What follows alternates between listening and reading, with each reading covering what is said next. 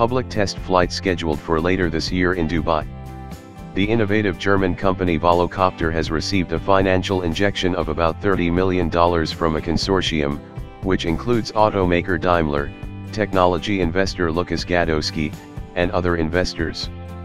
The company is currently working on its purely electric flying taxi called VTOLs, eVTOL. The fresh investment, Volocopter says, will speed up the introduction process of the Volocopter serial model and conquer the market for flying air taxis with its safe, quiet, and environmentally friendly aircraft, suitable for transporting 2 passengers. The strong financial commitment of our new investors is a signal as well as proof of the growing confidence in the newly emerging market for electrically driven VTOLs put to use as personal air taxis, Managing Director Florian Reuter commented.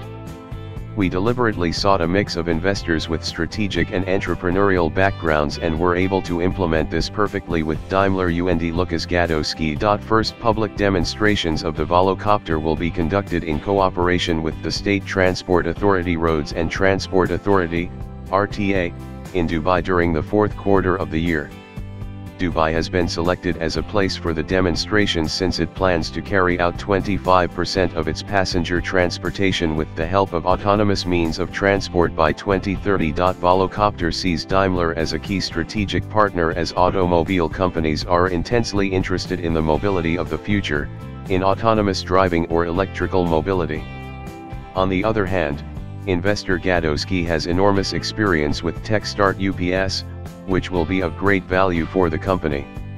To speed up the process of development and commercial licensing, Volocopter will hire additional engineers specialized in the development of flight systems, software, and electric propulsion. Meanwhile, the company is also launching a new website.